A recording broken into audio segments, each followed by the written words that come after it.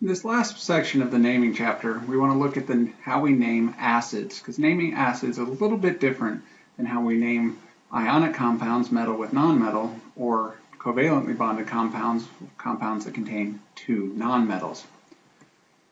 Acids are generally going to be any compound that starts with a hydrogen. So what you're going to look for is a hydrogen is the first element in the compound. There are two major exceptions to this. One, acetic acid, the acetate ion, CH3COO, with a hydrogen on the end, and water. Water starts with a hydrogen, but we will not use the acid naming rules for water.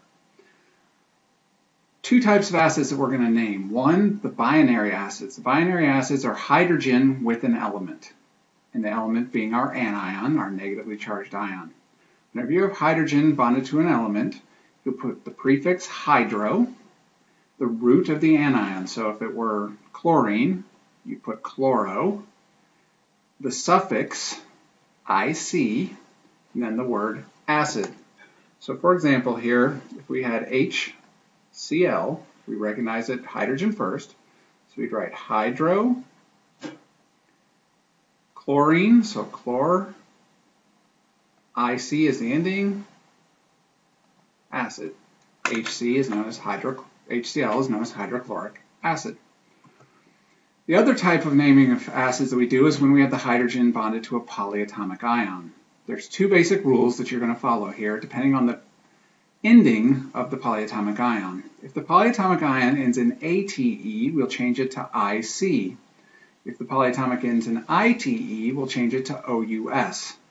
We'll still use the word acid as the second word, but we will not use the hydro prefix. So let's look at some examples of these. Nitric acid, IC, so we're dealing with the nitrate polyatomic ion. Nitrate is -1, hydrogen's +1, so HNO3. Acetic acid, this is one where we write CH3COO- is the ion, and the H actually goes on the end. That's an exception. Hydrobromic acid, so we know hydro, so we know it's an element, so HBr, hydrogen's +1 in all of these. Phosphoric acid, that means we're dealing with the phosphate polyatomic ion, so it would be H3PO4.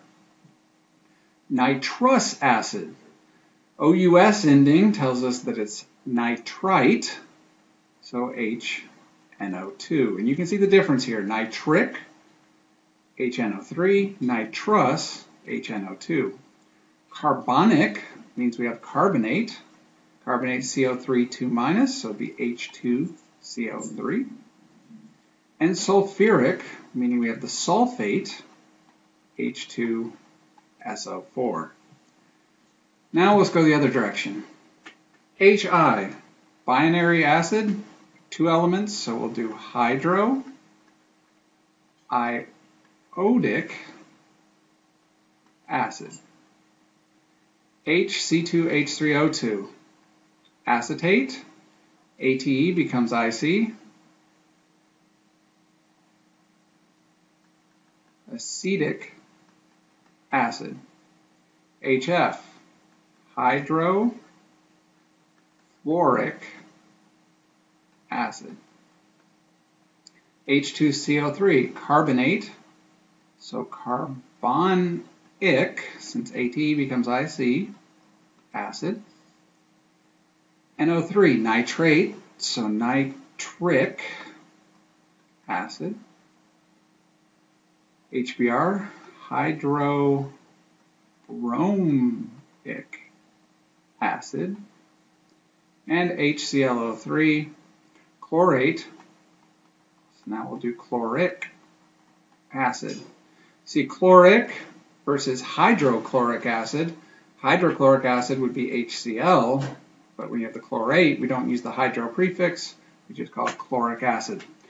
Now, as I've said in class, the key to all of this naming is lots of practice. So take the time to do lots of practice with each of these naming rules, and I think that each of you can easily master this concept and move forward with a lot of success throughout the rest of the year.